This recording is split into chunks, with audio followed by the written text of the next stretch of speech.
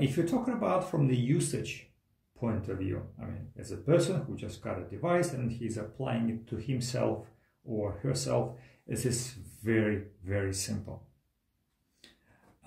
Basically, the bottom line rule is you put the device on your body, on different parts of your body, where there is a problem, certain stress, certain deficiency. If you have painful elbow, you put it on the elbow. If you have a headache, you put it directly on your head, and so on.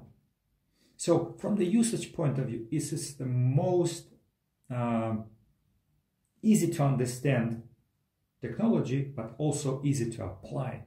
I mean, we have users from anyway from basically a child. You can teach a child how to use it properly, all the way to 90-year-old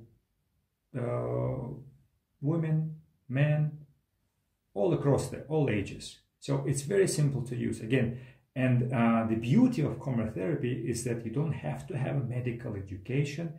You don't have to have any technical education, as into electronics and so on, like these big devices, you know, they have in hospitals.